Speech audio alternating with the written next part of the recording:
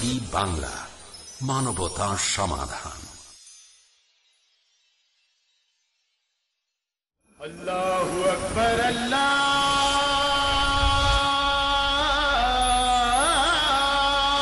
আকবার।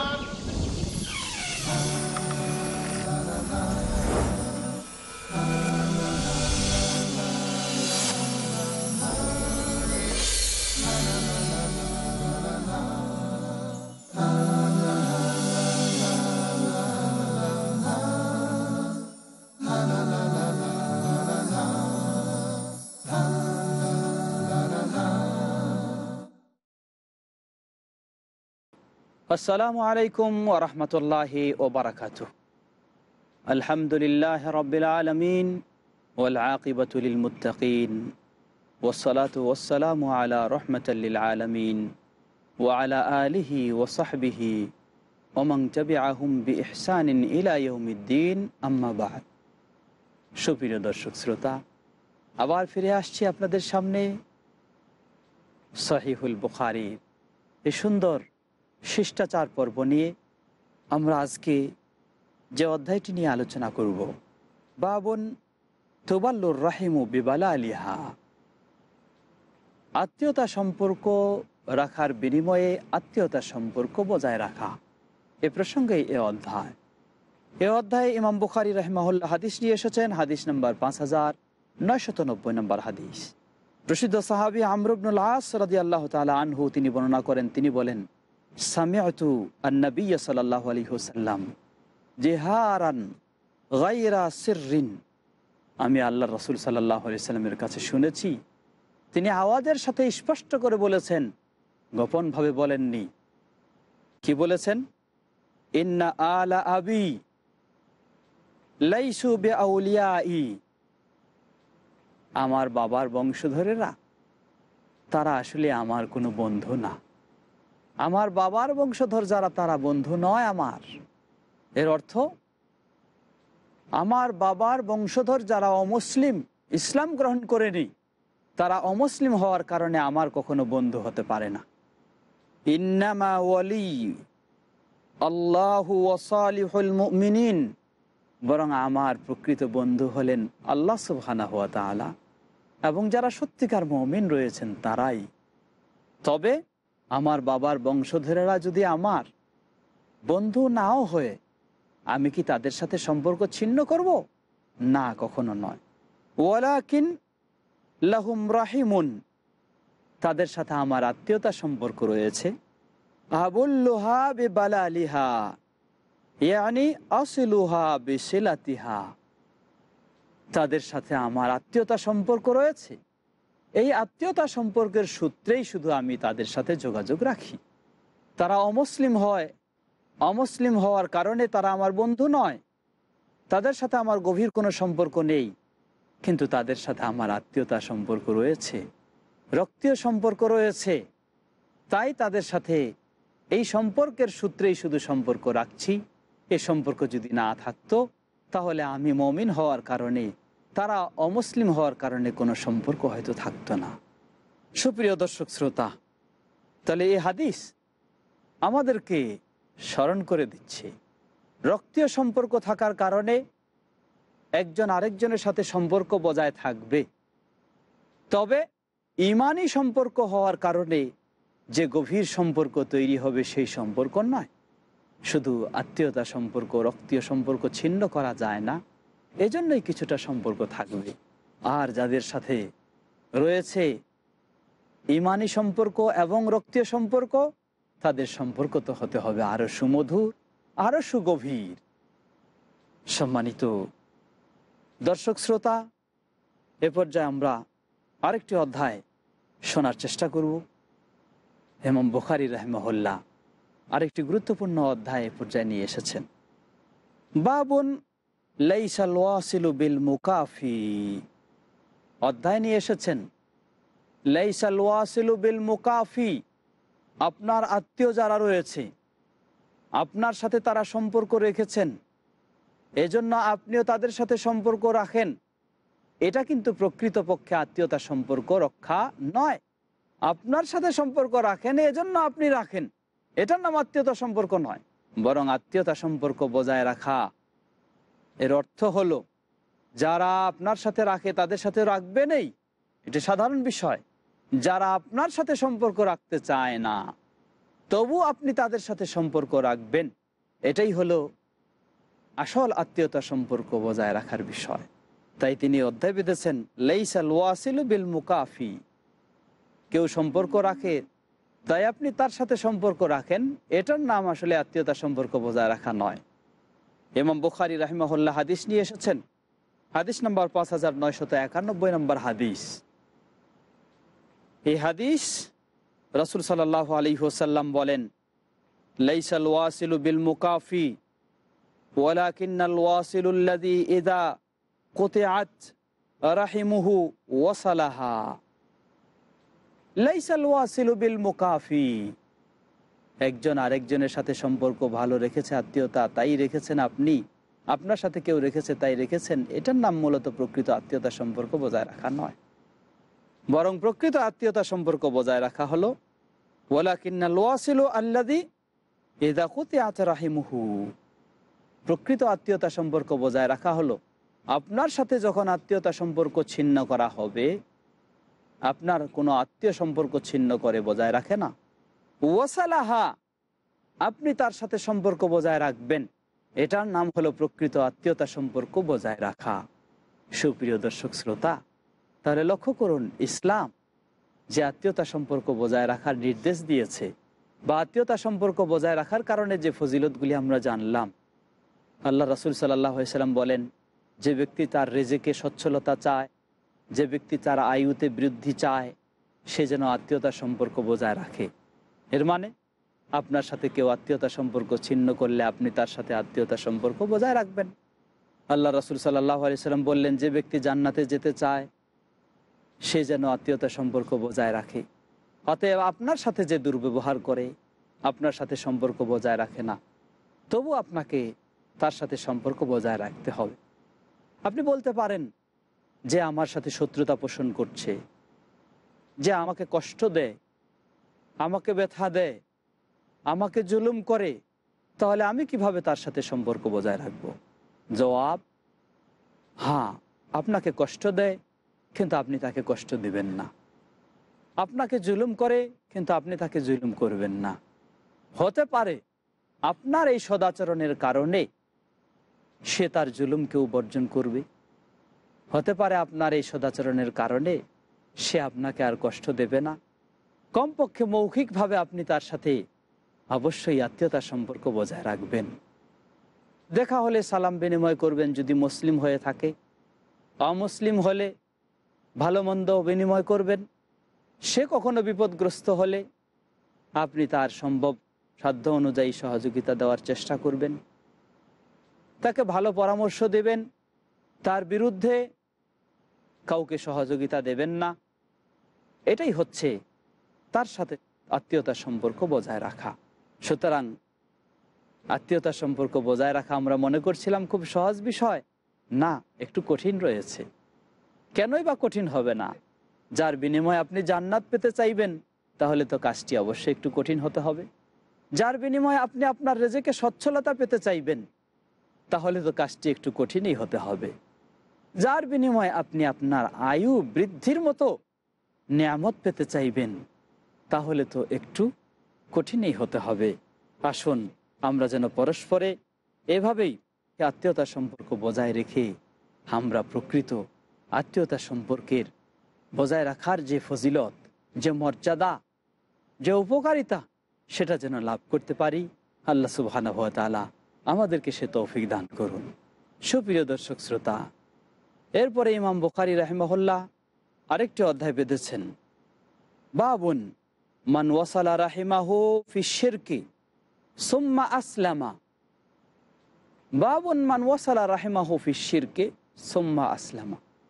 অর্থ হলো, কোন ব্যক্তি অমুসলিম, আত্মীয় স্বজন অমুসলিম, এখন অমুসলিম থাকা অবস্থায় সে আত্মীয়তার সম্পর্ক যদি বজায় রাখে তাহলে এর কোনো প্রতিদান পাবে কি না? আমরা আগেই বলেছি, কোনো ব্যক্তি ইসলাম গ্রহণ না করা পর্যন্ত সে কখনো তার কর্মের কোনো সঠিক প্রতিদান সে পাবে না।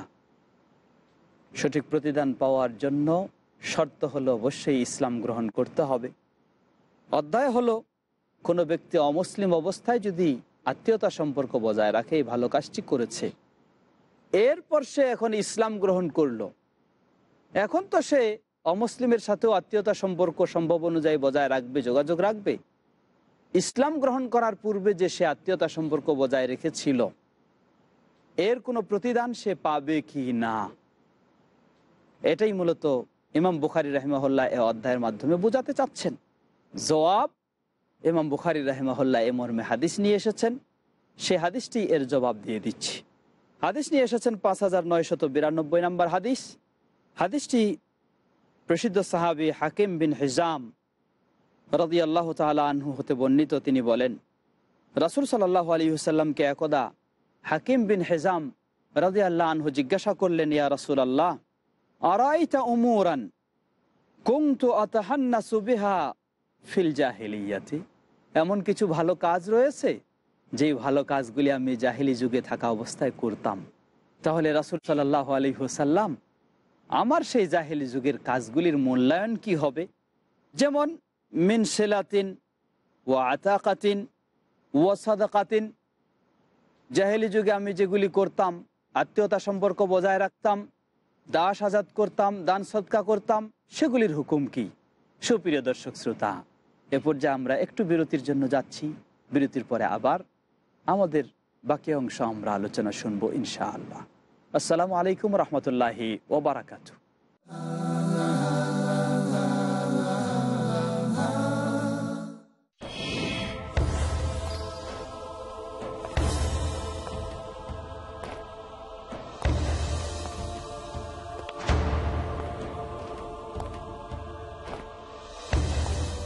কোরআন ও সুন্নাহর আলোকে জীবন ও মনকে উদ্ভাসিত করতে হলে চাই সুদৃঢ় ঈমান এবং পরিচ্ছন্ন অন্তর।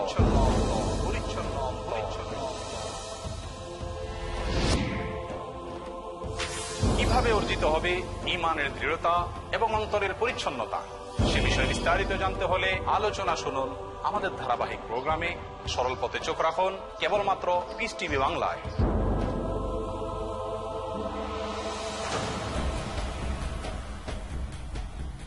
জানুন সেই দীপ্তিমান বিশেষ পথ যার সম্পর্কে মহান আল্লাহ পবিত্র কোরআনে উল্লেখ করেছেন। সরল পথ, কাল রাত 8:30 বা পুনঃ সম্প্রচার সকাল 7টায় বাংলাদেশে পিস টিভি বাংলায়।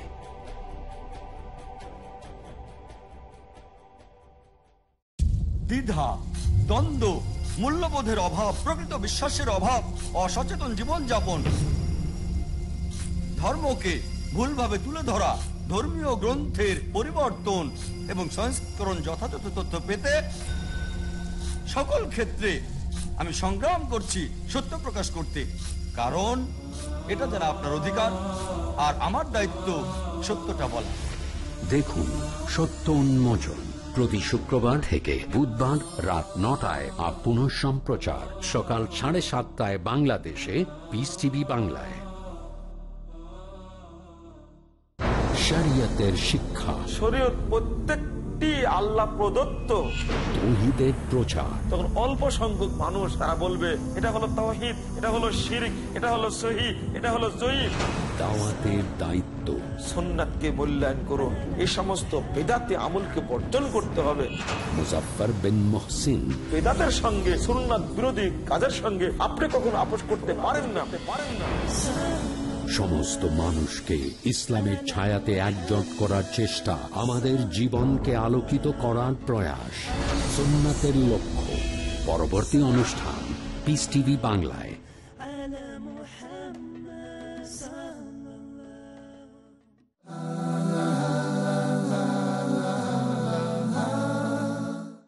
আসসালামু আলাইকুম ওয়া রাহমাতুল্লাহি ওয়া বারাকাতুহু।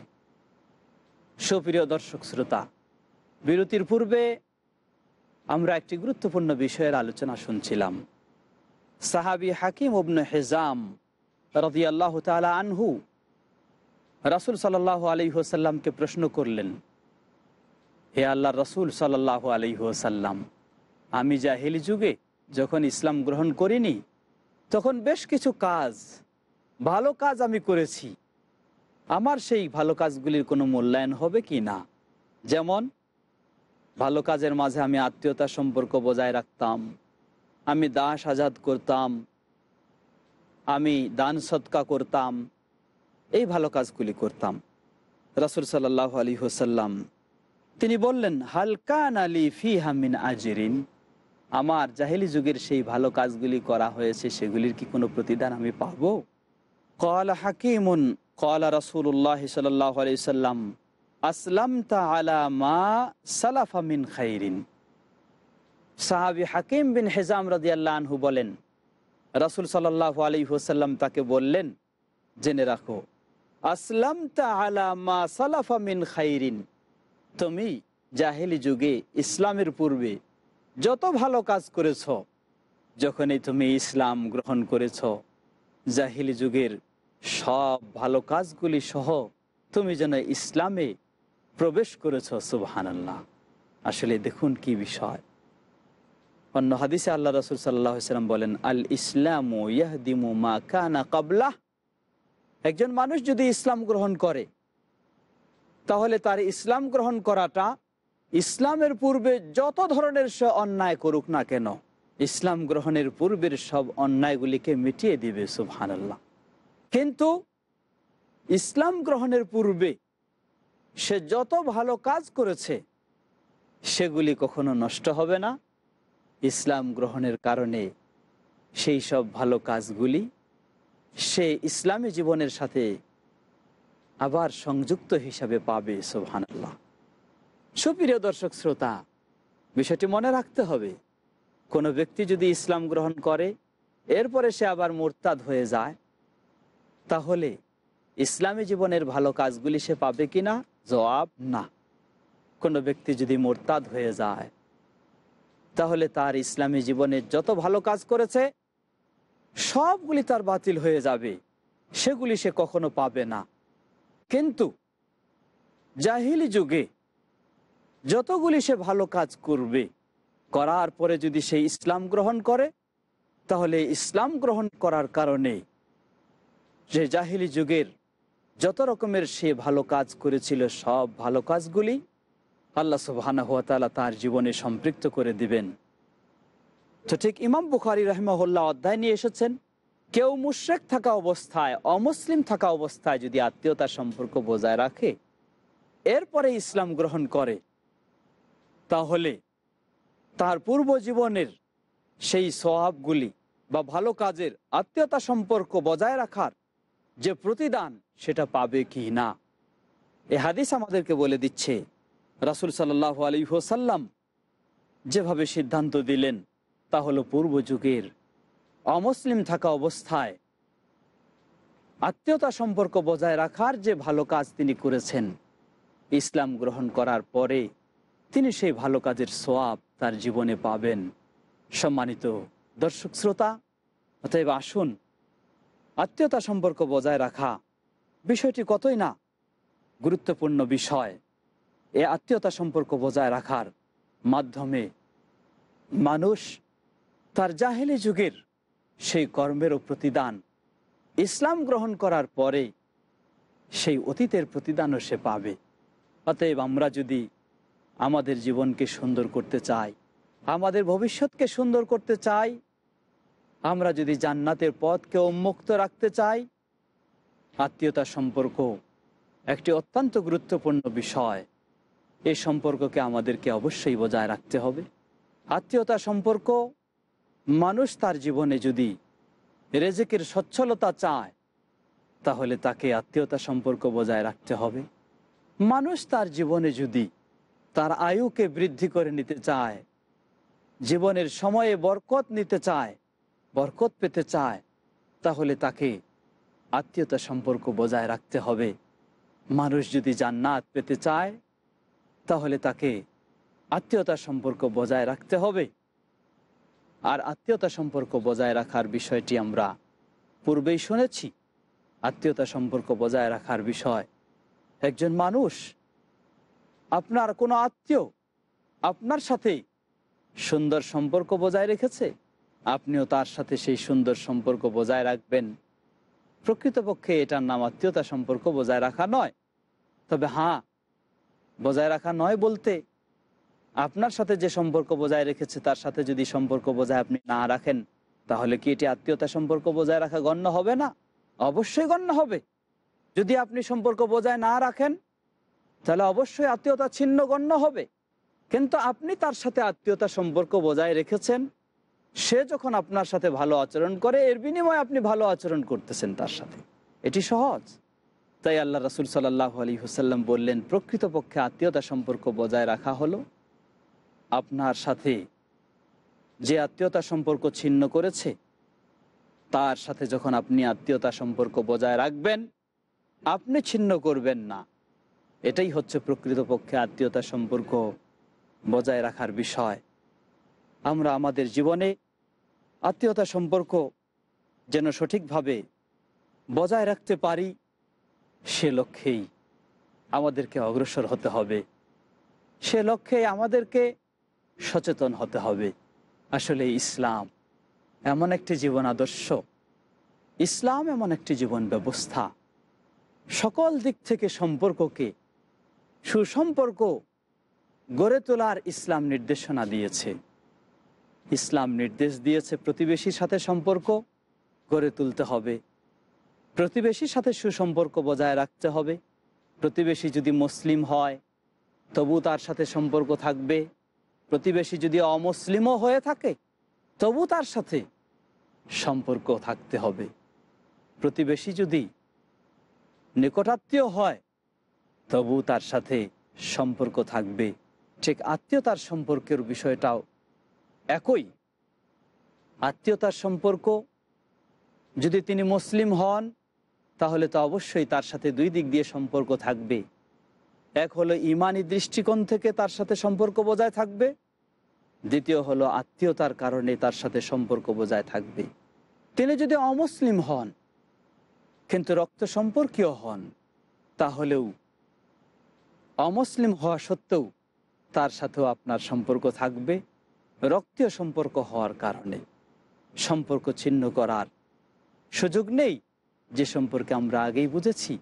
আল্লাহ রাসূল সাল্লাল্লাহু আলাইহি ওয়াসাল্লাম বলেছেন, আমার বাবার আত্মীয় স্বজন যারা, তারা আমার বন্ধু নয়, তারা আমার সুসম্পর্ক পাওয়ার অধিকার রাখে না।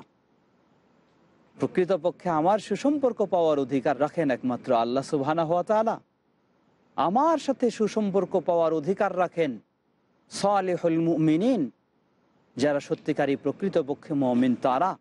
কিন্তু আবুল্লুহা বেবালালিহা, আমি আমার বাবার আত্মীয় স্বজনের সাথে সম্পর্ক রাখবো শুধু এতটুকু, রক্তীয় সম্পর্ক হওয়ার কারণে তাদের সাথে সম্পর্ক ছিন্ন করতে পারবো না, সম্পর্ক বজায় রাখবো।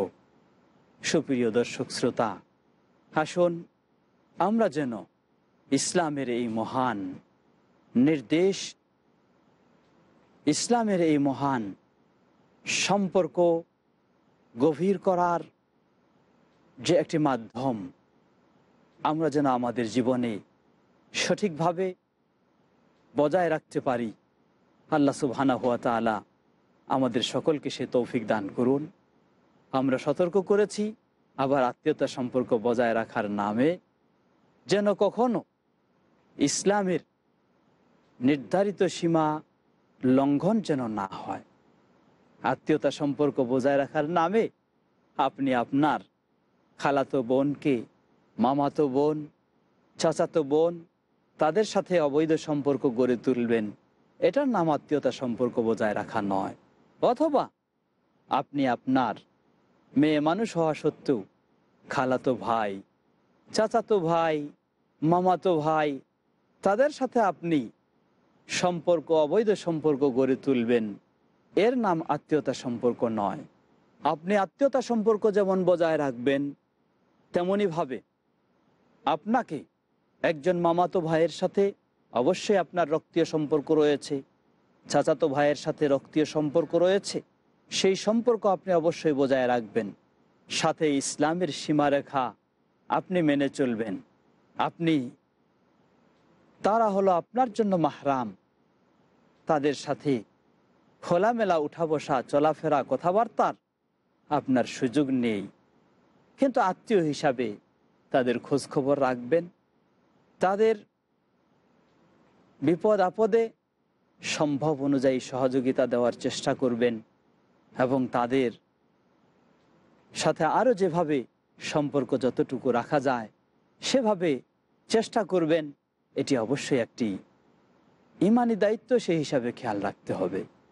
আসুন আমরা যেন আমাদের জীবনে ইসলামের সঠিক সীমারেখার আলোকে আত্মীয়তা সম্পর্ক বজায় রেখে আল্লাহকে সন্তুষ্ট করে জান্নাতের পথকে আমরা সুগম করে নিতে পারি।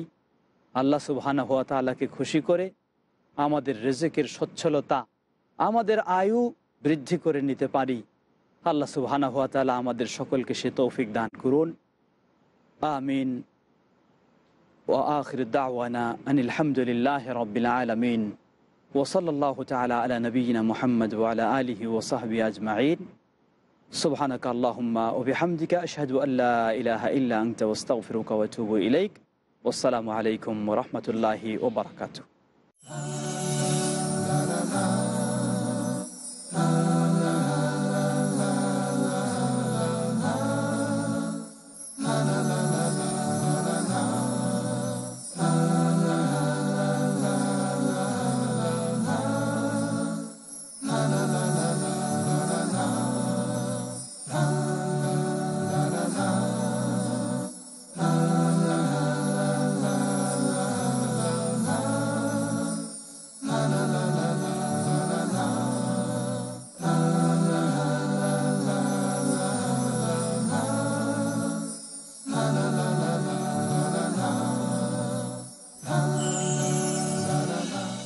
ফিল্টার করলে পানি বিশুদ্ধ হয়, ডায়ালাইসিস করলে রক্ত বিশুদ্ধ হয়, তাপ দিলে সোনা বিশুদ্ধ হয়। আমাদের কষ্টার্জিত টাকা কিভাবে বিশুদ্ধ হবে? আল্লাহ সুবহানাহু ওয়া তাআলা পবিত্র কোরআনে অনেকবার এই কথা বলেছেন, আকিমুস সালাত ওয়া আতুজ যাকাত, অর্থাৎ তোমরা নামাজ আদায় করো এবং যাকাত দাও। যাকাত দিয়ে সম্পদকে বিশুদ্ধ করুন। বর্তমানের এই যুগে ইসলামের বাণী প্রচারের জন্য স্যাটেলাইট চ্যানেল হলো সবচেয়ে সেরা মাধ্যম। পিস টিভিকে সমর্থন করুন। ডোনেশন এবং জাকাত পাঠানোর ঠিকানা IRFI Al Rayan bank, quadrant code 48 Calthorpe road, Birmingham, UK। Post code B151TH। Pound account number 011323001। Euro account number 011323002। US dollar account number 011323003। Short code 300083। Swift BIC code IBOBZB22। IBAN GB52 LOYD 30963401 024192। টেলিফোনে টাকা ট্রান্সফারের জন্য call করুন 442082424321। টাকা পাঠিয়ে আমাদের email করুন admin@peacetv.tv। আপনার দায়িত্ব পালন করে পুরস্কার নিশ্চিত করুন। যাকাত দিয়ে এই দায়িত্ব পূরণ করুন। Piece TV.